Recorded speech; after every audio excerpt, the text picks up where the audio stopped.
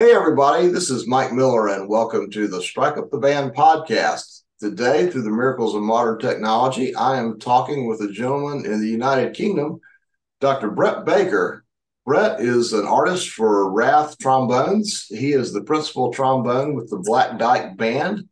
He is a past chairman of the British Trombone Society, uh, past International Trombone Association secretary, and a freelance performer, an educator, and also works in the marketing area for Dennis Wick. So he's a busy man. Dennis, thank you. Dennis. Brett, thank you so much for taking time to be with me today. It's very flattering to be called Dennis. That's absolutely fine. Yes, Dennis Wick being a great guy. So no, it's a pleasure to be here, and thank you very much for the invitation. It's a thrill to be on, and very happy to be here. Yeah, as I told Brett in the email trying to get him to be on the show, he doesn't remember me, but we met in the shower room at International Trombone Association about 5 years ago, very briefly. Yeah, that's So that's not the sort of thing I tend to remember is meeting people in the shower room. I mean, anyway, so Brett was just talking about his recent adventures with the Black Dyke Band with the contest. So why don't you start off and tell us a little bit about that? yeah. So we don't always get an opportunity to play in the European um, brass band championships, but we did get the opportunity this year. We qualified a number of years ago, but because of the pandemic, obviously a couple of the contests didn't happen. They were postponed, and then different venues were changed because each year the European is in a different host city. And so things were changed around a little bit. It was in Birmingham, England last year. And then our qualification from a couple of years ago then led us to Malmo. And so we went out there. We did have a few challenges with flights getting there.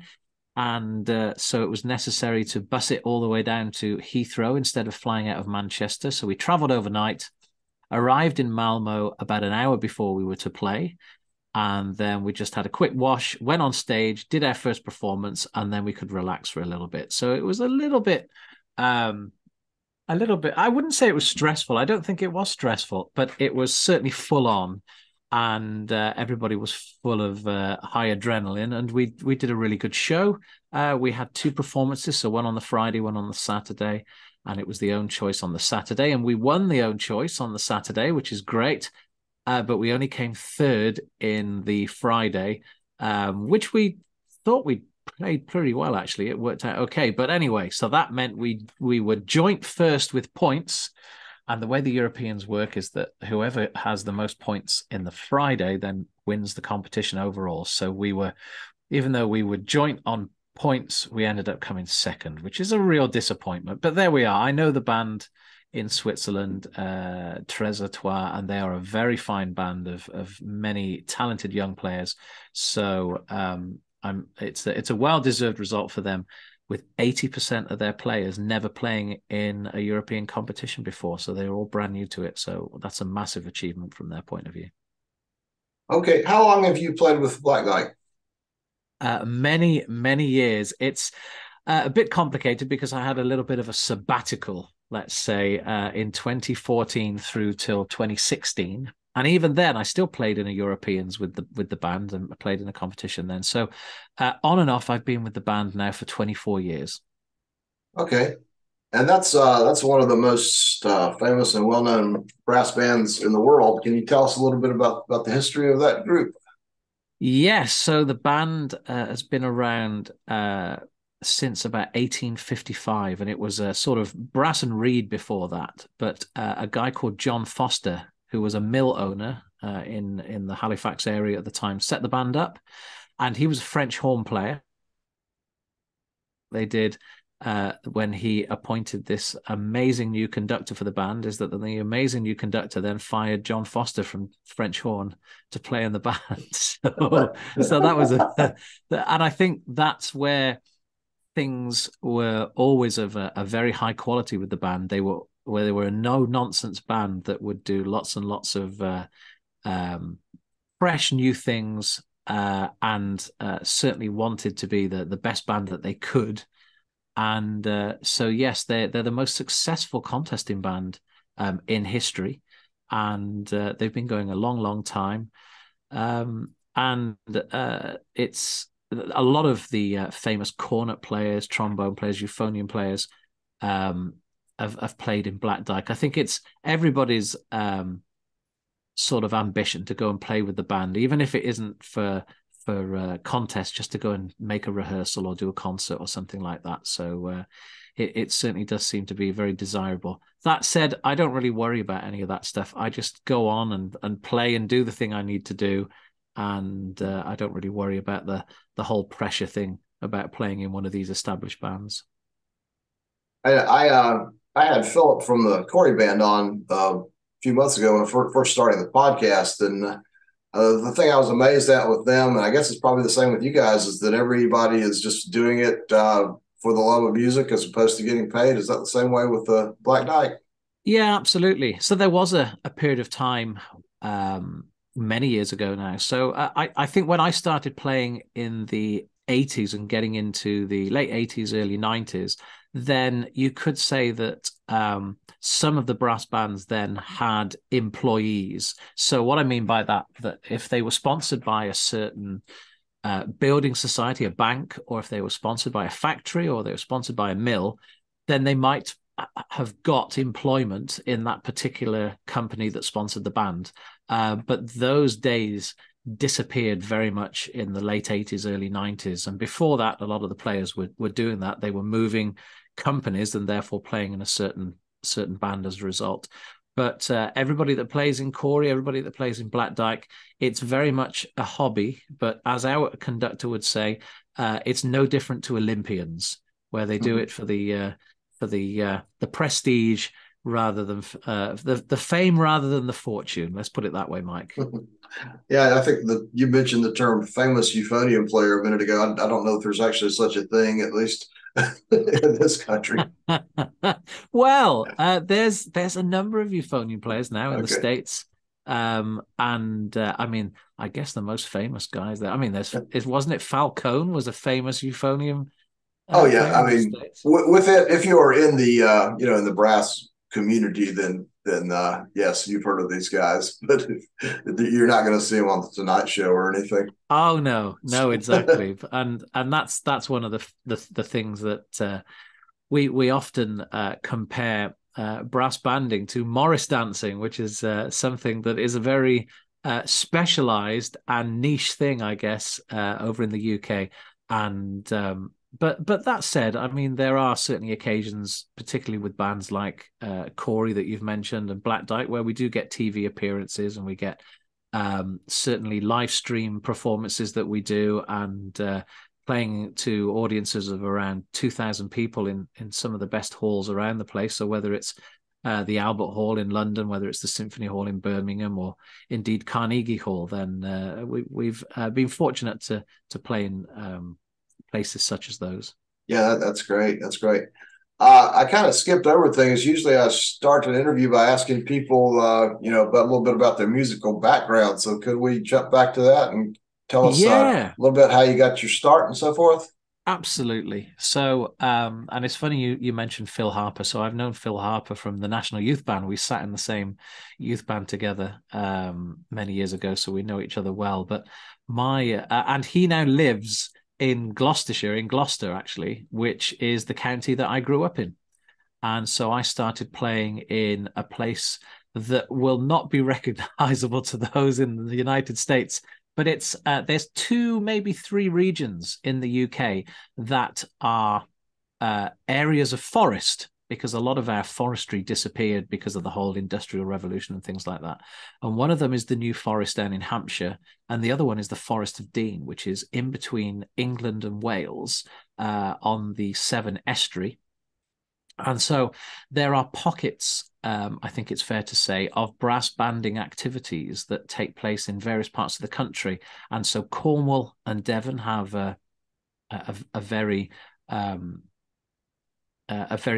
busy time down there, and there's lots of brass bands in that area. They tend to be in a lot of the towns and villages there, and of course there's also mines. And then you've got Yorkshire, as you'd expect, and Lancashire and the Manchester area where there's lots of brass bands, particularly the Saddleworth area where they do the Whit Friday contest, there tends to be a lot of activity with brass bands. But the Forest of Dean, which was a mining area because it's very close to Wales, iron ore and then coal, there were lots of brass bands, and there were colliery brass bands in that area. And so I grew up in a place called Bream, that's Beram, like the fish.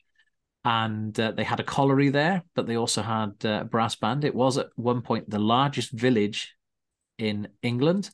And so I started my playing there, and then progressed on to another local band that also was what they call a championship section band. So in England, like the football scenario, like soccer, we have fourth section, third section, second section, first section, and then championship.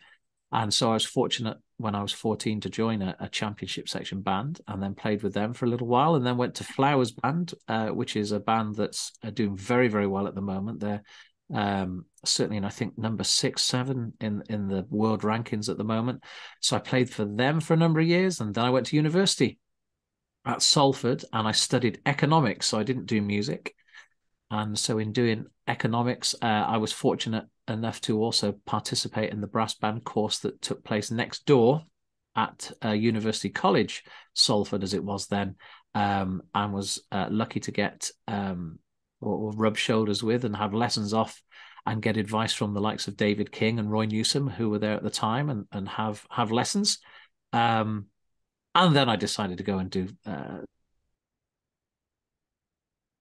a couple of postgraduate business courses, moved back down to the Forest of Dean, moved back up, and then joined Black Dyke Band in 2000. And so, and in between that, I was playing for Fairies Band. I should mention that. So Fairies Band, who had a really successful period in the 90s. I spent 5 years, 5 enjoyable years at Fairies Band before I then moved back down to Gloucestershire, back up to Cheshire, and that's where I live at the moment. I've lived in Cheshire for about the last 24 years or so. I've lived in the Cheshire area, which is you've got bands like Fodens and Fairies and Leyland not too far away in that particular part of northwest England.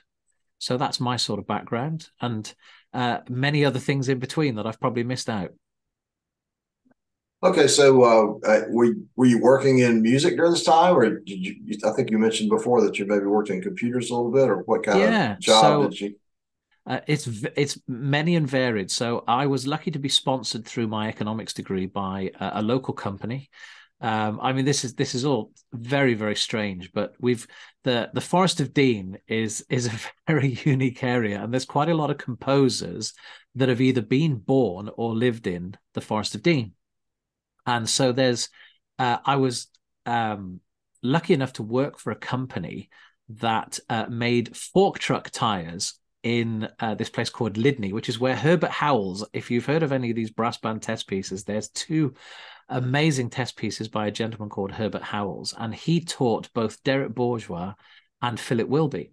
And so that is the area where I used to work. I was working for this fork truck tire company, and before that I was a gardener just to get a bit of cash. And this millionaire guy, I used to do his garden, and he owned this company, and then said, "Oh, come along and work at this company, and we'll sponsor you through university." And so I worked in the marketing and sales department of this company down in the Forest of Dean, and then they sponsored me through university. I then moved back down there and did a couple of years, almost to sort of say thank you to them, and sort of after they'd spent all this money on me, I thought I need to do some work for them for a couple of years. So I was playing in Flowers Band when I moved back down there, and doing quite a bit of teaching, and then starting to do quite a bit of solo work and some CDs. And then I moved back up north after that point. But certainly when I then moved back up, I thought I was going to be a professional musician. I thought, why not try playing trombone for a living? So I did a bit of shadowing, and I took some postgraduate music courses instead of the other courses that I did. And then for whatever reason, I don't know whether it was, if I'm honest, boredom, or whether I just was attracted to other things. But the orchestral way of life and sitting there reading a book and reading Bars Rest was not my cup of tea. So I decided, no, actually, what I want to do is I want to be a teacher and a soloist. I'm playing brass bands and playing wind bands. I don't want to sit there just reading bars rest. Lovely though that is when you've got a fantastic piece to play, whether it be, Mahler 3 or Shostakovich, whatever it might be, my attention span is not great. So I needed to be busy doing things. And so after doing my diploma in music and then a master's in music, I became a classroom teacher and I taught IT. So I did that for a number of years, and then that got me into teaching music because they never have enough music teachers at these schools. So as well as doing IT, I was head of a department there. I started teaching music as well. And a job came up actually lecturing at the university that I was studying at to do my master's and my doctorate. So I ended up then working at the University of Salford. It all went sort of full circle. And I ended up teaching conducting and performance, solo performance and professional practice, which is basically how do you do your tax returns and how do you make it as a musician from a business point of view. And I did that up until about 2019. And it's at that point that I decided to go back into industry, and I now work as a marketeer, as the marketing lead for Dennis Wick products. Wow, that's a lot. Yes. Is your doctorate in music or is it in like business or something? It is, yeah. My doctorate's in actual performance, yeah, solo performance. It's interesting.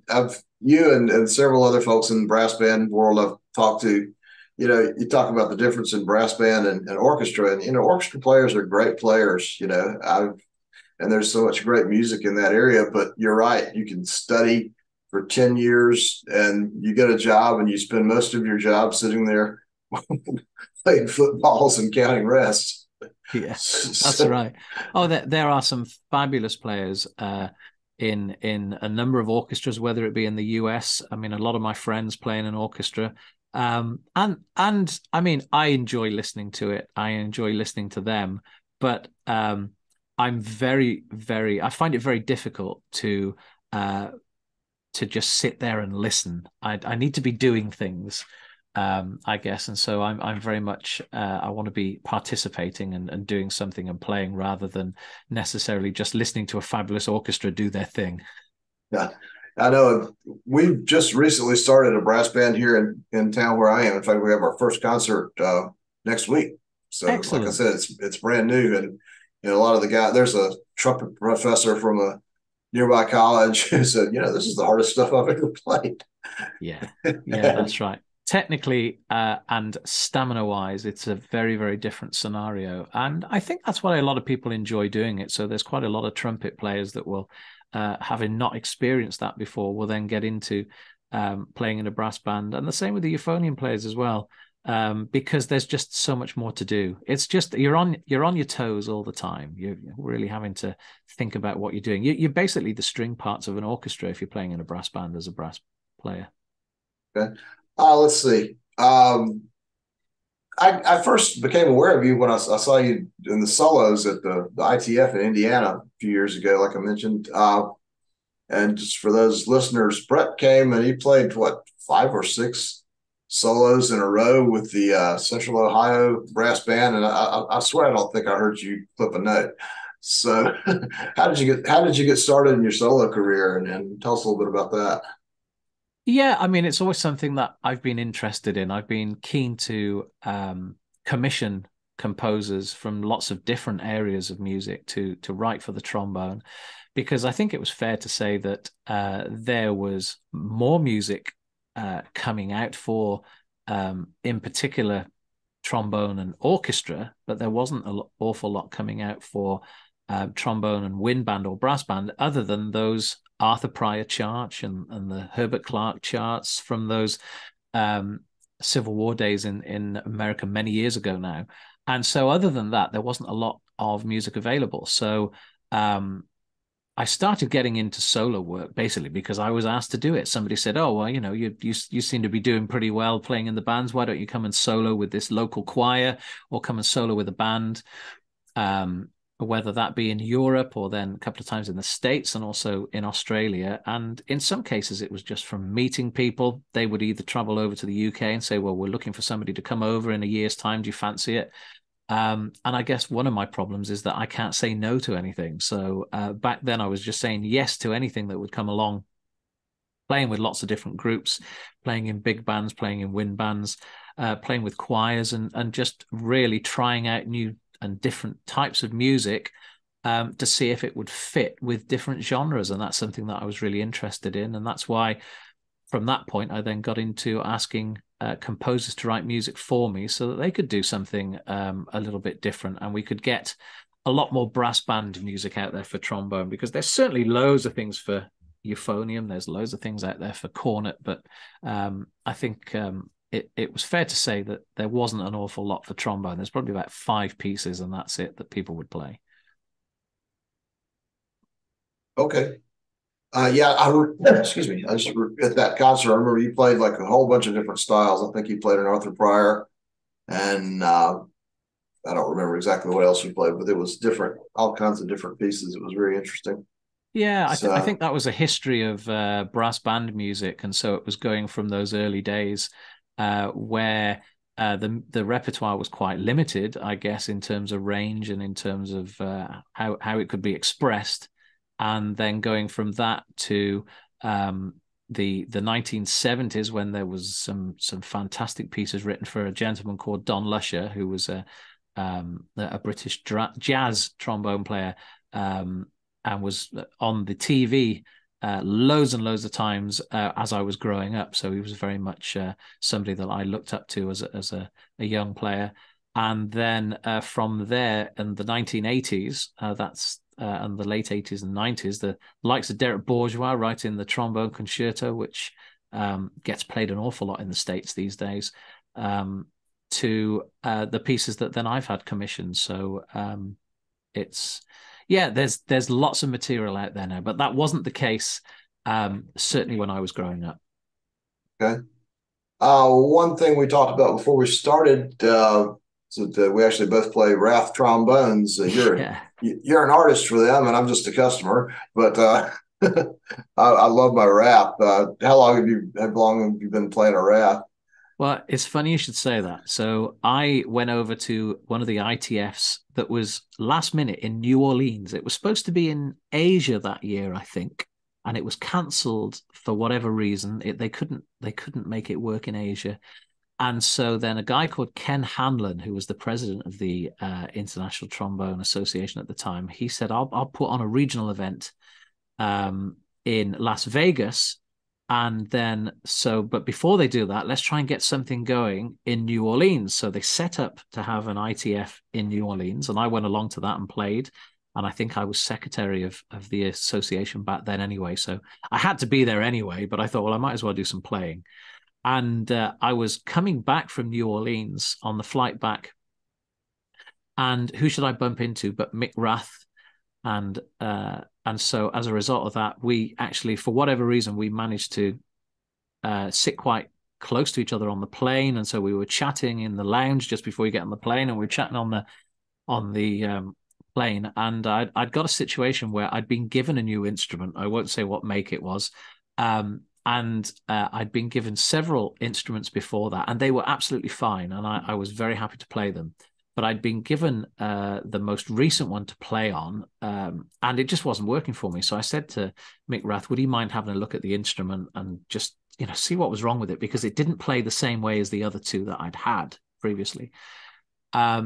And so I took it along to his workshop, and he said, right, well, while you're here, you might as well try some of my instruments because you're here anyway, and I'll have a look at this one. And so, of course, I tried some of these instruments, and then I thought, these are just amazing. This is what I've been looking for. And from that point on, I thought, yeah, I need to be playing on one of these instruments because it was just so much easier to play. My range was much better. I was much happier with the sound I was creating. It just didn't seem as stuffy as the instrument that I'd got at the time. So that's when I converted to Rath, and I've been with them. That was 2005. And I think after working on various different guises of the instrument. The thing is about a Rath trombone, for those of you that don't know, is they're modular. So it means you can put all these different components together. And then as a result of that, you can make a trombone the way you want it to be. So if you want a darker trombone sound, you can change some bits and make it darker. If you want it to be a little bit easier in the high range. You can change something there. You can change the tuning slide or the lead pipe. And so that's what I did. It took me about 9 months to get something which I was then really, really happy with. And so after meeting them in 2005, I think I became an artist in 2006. And that's a long time ago now. So what is that? 17 years? Something like that. I've been with them a long time. Yeah, I got I got mine in 2016 at the American Trombone Workshop in Washington, D.C. And what was so funny is talking about Mick. He was there with his horns with Dylan Music, and Yeah. I didn't know who he was, and I'd heard of Rath, but I didn't know that much about him. And I picked up another trombone, and I really liked. I think it was a German trombone of some sort. And I started trying to ask how much that horn was, and I asked Mick, "You know how much this horn is?" I didn't know who he was, and he was trying to find out how much this other horn was for me. Like he was just like the retail sales guy for Dylan. And then I just started playing a Rath, and I was like, "Well, this is really nice." And next thing you know, I had given him my Edwards and another couple of $1,000, and and I came home with a Rath. So really enjoyed that horn. And I've shout out to Mick. I mean, if you email like customer service at Rath, he's the guy that answers your email. So yeah, that's exactly. good support. It's a family company, and it's very much there's 20 odd people that work there in the company. It's a small company really, but they certainly make what you'd call bespoke instruments really for various people, from anything from an alto trombone to a contrabass trombone. And you can pretty much, if you've got the money, you can have whatever you want. But in general, there's been a big change from originally them being very popular for jazz instrumentalists and jazz trombone players to then going into the brass band movement in a serious way. And most brass band trombone players now will play on a Michael Rath. And then a couple of years ago, they brought out what's called the R6, which means that they're now also moving into the orchestral arena and making trombones for the orchestral movement and for players that play in orchestras. So they now do the complete range of instruments. Whilst before, when they started up many, many years ago, it was mainly for jazzers, I think. Okay. Yeah, I know like Carol Jarvis plays one, and there's I don't know if you're familiar with Aubrey Logan. She's a well-known singer and trombonist here in the States. She plays at Rath. So I know you've just got a few more minutes. Can you tell us this last little bit of time how you came to be associated with Dennis Wick and a little bit about what you do there? Yeah, absolutely. So when I was doing I guess it was doing my master's, it might have been diploma, I wanted to have some lessons off a whole range of different people. And so I thought, why not go and have some lessons off Dennis Wick? So that's many, many years ago. And that's when I first got to meet Dennis. And so I had a few lessons off him, and it was really, really a phenomenal experience for me. And it certainly moved me forward as a player and as a soloist. And I've played many of the pieces that were written for Dennis Wick. Then years later, it's funny how this all goes full circle, but a gentleman called Stephen Greenall, who was once the director of the International Trombone Association many years ago when I was the secretary. And I managed to be talking to Steve, and he was saying, "Oh, well, there's actually an opportunity for a marketeer in Dennis Wick. Would you be interested in looking at that?" And I thought to myself at the time, well, I'm not sure that I perhaps got the skills to be able to do the job in question. And so then he said, well, I'll tell you what, you come and meet Stephen Wick, which is Dennis's son, and myself, and we'll have a chat about it. And it just turned out that the job in question was working with Dennis Wick artists and working on campaigns and looking at new products that need to come through. Well, they don't need to come through, but it's good if we can work with artists to bring out new products, whether it be mutes or whether it be mouthpieces. And so that's my job really, is campaigns and working with artists to then produce new material and interviews talking about various aspects of playing and communicating what the different products do to a lot of people out there. So thoroughly enjoying it. It's fair to say that the bulk of the activity is in either the US or Europe. And so I spend a lot of time speaking to my colleagues in the States and working with artists out there, where we've got a huge artist roster of about 60 individuals. All right. Well, I have a Dennis Wick mute. Can I be a Dennis Wick artist now? Well, you normally need a little bit more than just a mute, but okay. All right. That's work in progress, Mike. Okay.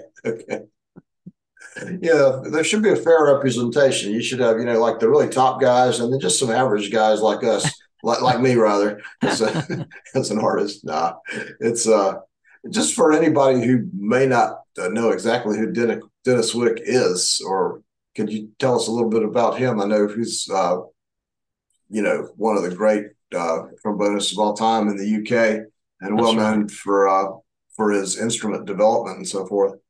That's right. So Dennis Wick was in the London Symphony Orchestra and played there for a number of years. So when you listen to the first ever Star Wars film, or Episode 4, as it is confusingly called now, or Superman, so those films from the 1970s, 77 to say about the early to mid 80s, that was Dennis Wick playing trombone on all of those tracks. So Maurice Murphy, the famous trumpet player that would play on those tracks, and Dennis Wick would be the trombone player that you could hear playing. And so he was at the LSO then doing a number of things. And as he was touring and playing with the orchestra, he was also having requests to make mouthpieces and mutes. And so he experimented with that sort of thing and started making various in spare time, making various mutes and mouthpieces for people in the orchestra. And from there, other orchestral players started asking him, could they do this, that, and the other? Could they make a French horn mute? Could they make a French horn mouthpiece? Could they make a trumpet mouthpiece? And so it escalated from just one favor to somebody and trying to get some mutes that would work for that section, because they were using American trombones then as well. They brought some American trombones over rather than those that were being built in the UK. And so they therefore needed mouthpieces and mutes that would fit with those instruments. And so that's why Dennis started doing what he did. Yeah, that's really interesting. I guess he had some background in machining, because not just anybody can just say, make a mouthpiece. I guess he had some experience or training in running a lathe. Well, I think in the early days, he basically knew other people that could do that and would request them to do certain things, and then would experiment and then try it. And then if something didn't quite go right, he'd take it back and he'd get feedback from other people as well as himself, get them to make it in a different way, work on the shape of the mouthpiece, work on the different cups and sizes of different mouthpieces. So there was a lot of experimentation in those early days.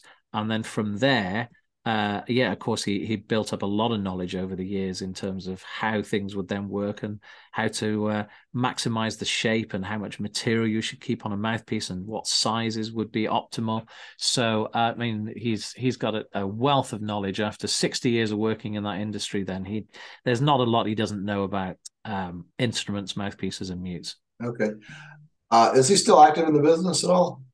He certainly still takes an interest in what goes on in the business. He's still very involved in it, but he's 92, so you can imagine he takes a little bit more of a back step now than he did a few years back. But yeah, he still takes a lot of active interest in what's going on. All right. Well, it is almost time for your next meeting. So, Brett, I certainly appreciate your time. It's been quite a pleasure talking to you. And wish you good luck with everything that you're doing. Thank you very much, and thanks for the interview. Thanks for reaching out, and best of luck with this project in the future. Okay, thank you very much. Take care. Okay.